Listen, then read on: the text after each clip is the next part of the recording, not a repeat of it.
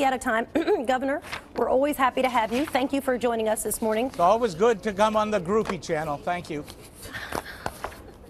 Nice to have you, sir. I hope you have a good day.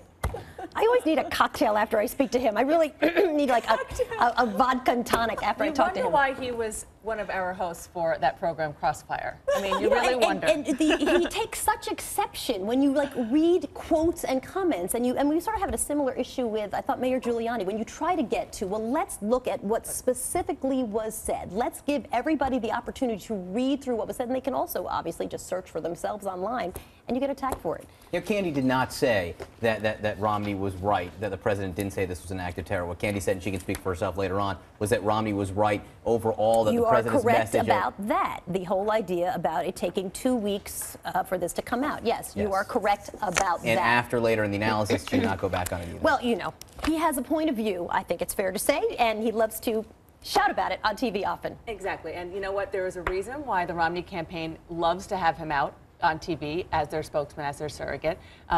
We all speak to other people who are very much aligned with the Romney campaign, who might be a little bit more candid, and have been more candid, certainly with me, I'm sure, with you guys as well, about the way things went and the specific issues that he was hitting. Anyway, we'll put all that first. He certainly is charming when he says you're out of your mind. You know, I've gotten to the point where I no longer take offense at all, or anything he says. You guys have a thing going. Clearly, obviously, he's hitting on me. The bottom of